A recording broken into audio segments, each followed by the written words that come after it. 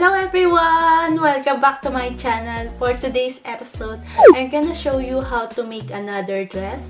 The first dress I made, I will link it right here. You can see it right there if you are interested. And for today's dress, I will make a puff sleeve smoked dress. So without further ado, let's get started. For this project, I'm going to use this 3-meter cotton fabric that my friend gave it to me. First step, I'm going to measure how long you want your dress to be. For me, is from my upper bust to my knees. And measure half size of your bust measurement and add at least 25 cm for the gathered effect.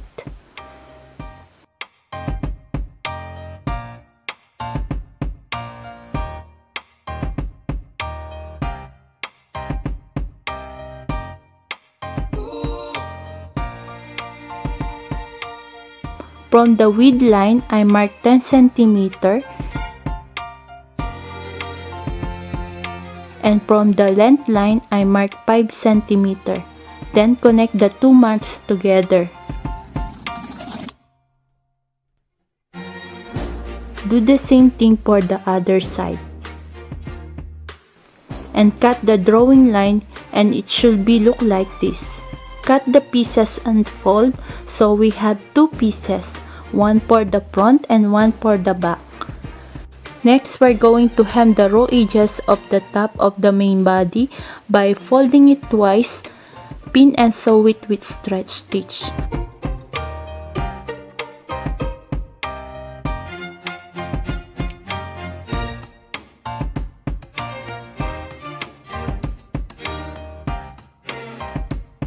After sewing, grab it at the right side and draw a horizontal line at 20 cm down from the top. Is the width from your upper to under the breast and add 5 cm.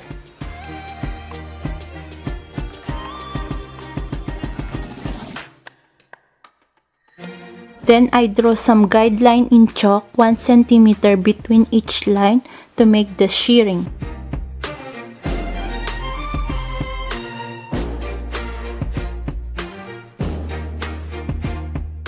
For shirring, you need to wind the bobbin with the elastic thread.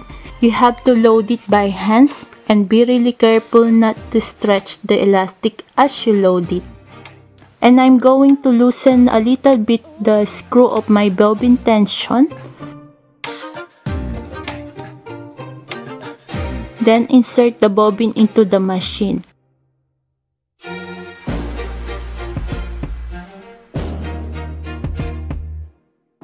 Now we can start sewing using stretch stitch. You should already start to see the gathers forming. Make sure to tie a knot between your thread and elastic.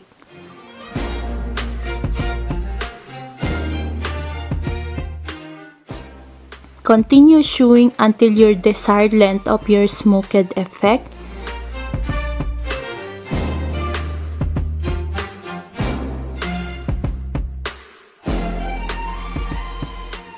It should be look like this.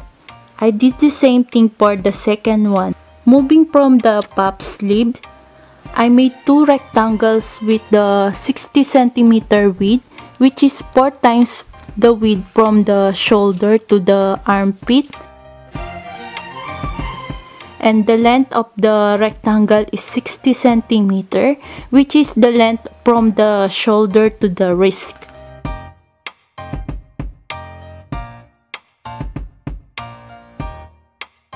At the length line, I marked 11 cm, which is 1 cm longer than the main body. And at the width line, I marked 4 cm, which is 1 cm shorter than the main body. Then connect the two marks and do the same thing for the other side. They will be the connected area with the main body later.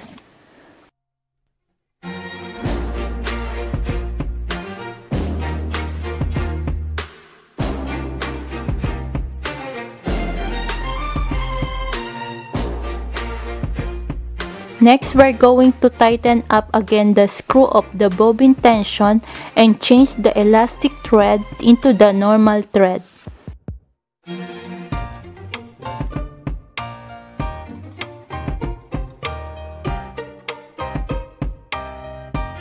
After that, I'm overlocking to protect the fabric.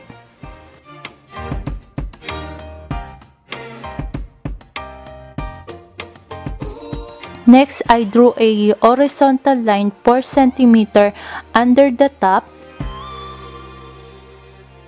and fold the fabric to that line, pin and sew it with stretch stitch.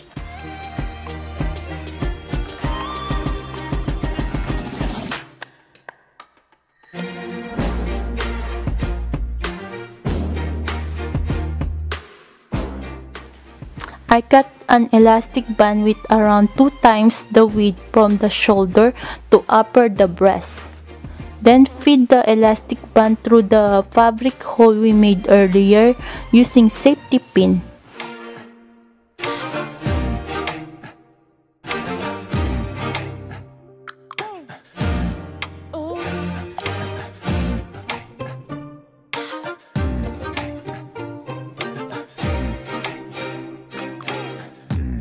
Moving to the bottom of the hand, I draw a horizontal line at 10 cm. Then I cut a small rectangle earlier. I measure it 3 cm width and 60 cm length, which is the same length of the hand.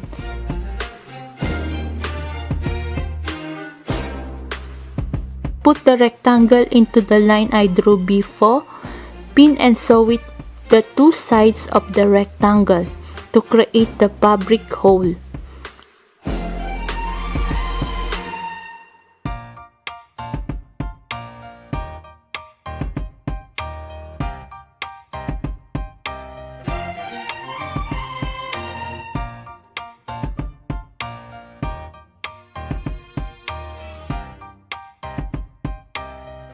I use an elastic band with the length of the wrist and I add 4 cm.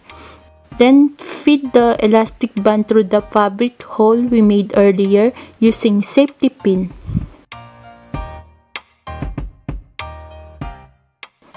Then sew the 2 sides of the elastic to the fabric.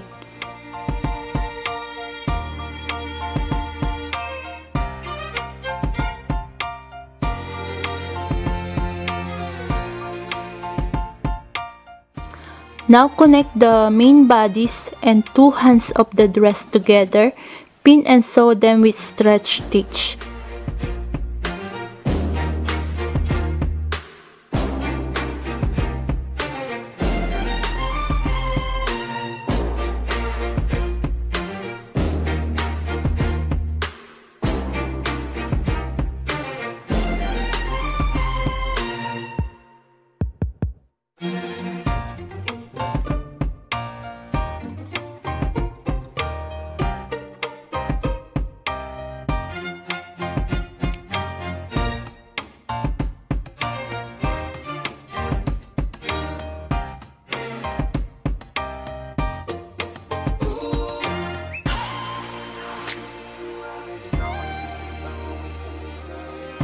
After that, connect the 2 sides of the hands and 2 sides of the main body together.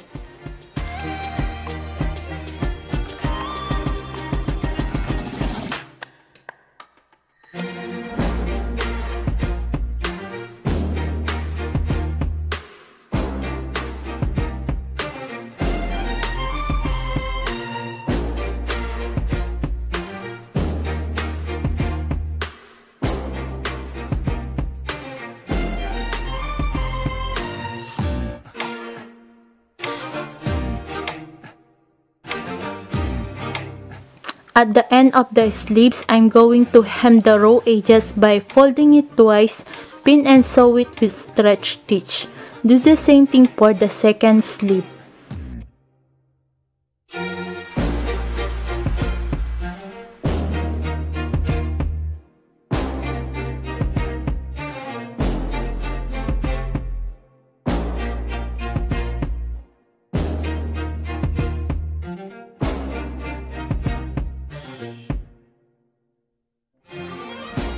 Lastly, we're going to hem the raw edges of the bottom of the dress by folding it twice, pin and sew it again with stretch stitch.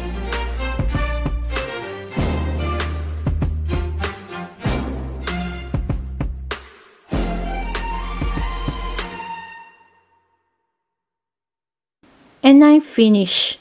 And here's the finished product.